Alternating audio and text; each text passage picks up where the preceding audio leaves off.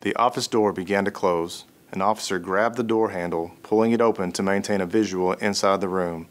As the officer pulled the door open, the suspect can be seen on CCTV, now standing and facing the officers with the handgun raised towards officers in a shooter's stance.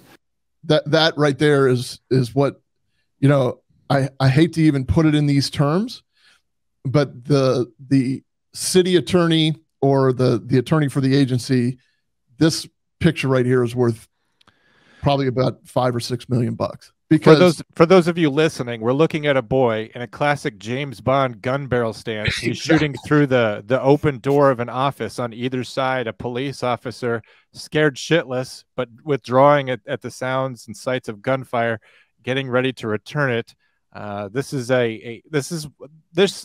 picture says so much about what our society is and our cultural rot. What's gone wrong? Where are the fathers? Where are the involved parents?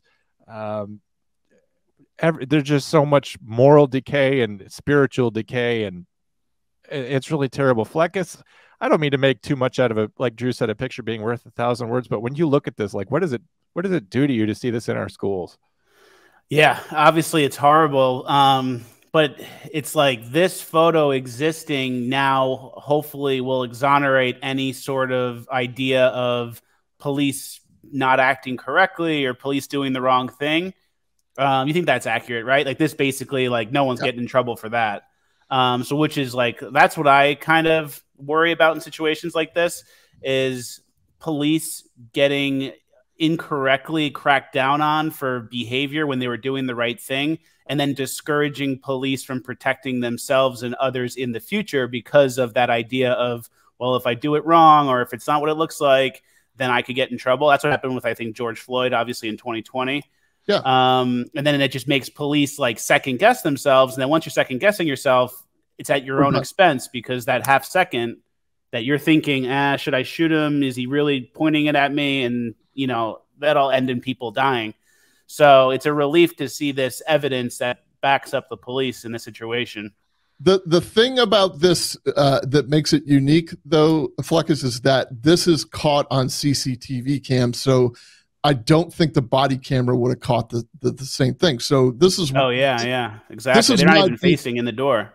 Yeah, my beef with the public is like they're going to second guess this all day long anyway, and they clamored for body cameras. Well, like we got to like you're just a bunch of brutal thugs. You just go hunt on black kids and blah blah blah.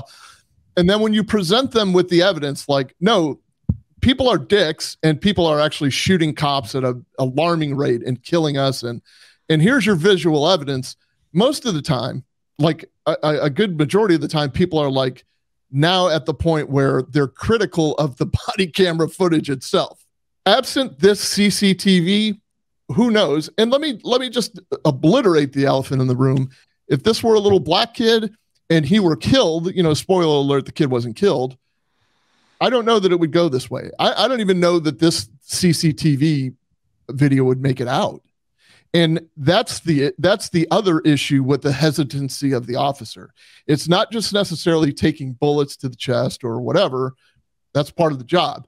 What isn't part of the job is, why are you fucking arresting me for protecting this principal and every other kid in this school?